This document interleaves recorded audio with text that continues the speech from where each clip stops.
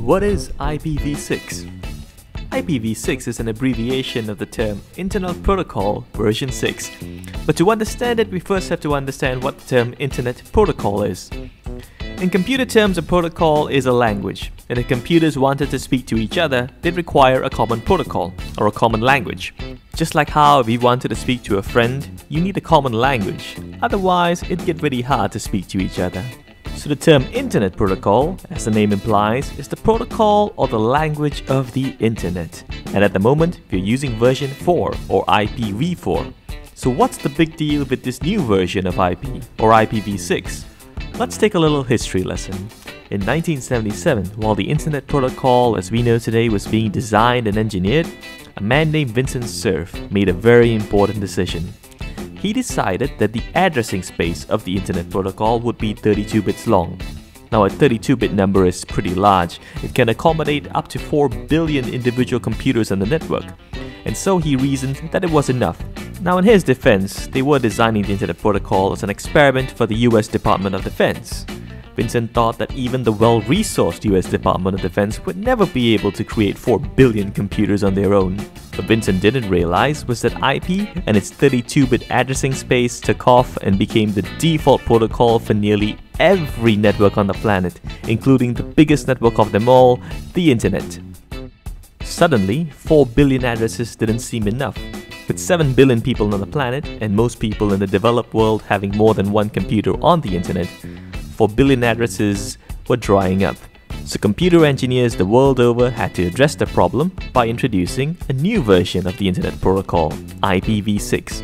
IPv6 has an addressing space of 128 bits rather than just 32. This means that instead of being able to support just 4 billion addresses, IPv6 can support, are you ready for this, 340 undecillion addresses. To put that in perspective, that's nearly 400 trillion addresses for every cell of every human person on the planet. I think that's enough. Now sure, IPv6 has more than just increased addressing space over IPv4, but that's the main reason we're moving to the new version of the Internet Protocol. Unfortunately though, unlike IPv4 that can be expressed quite easily with the octet system, IPv6 addresses are just too large to be compressed into easily identifiable chunks.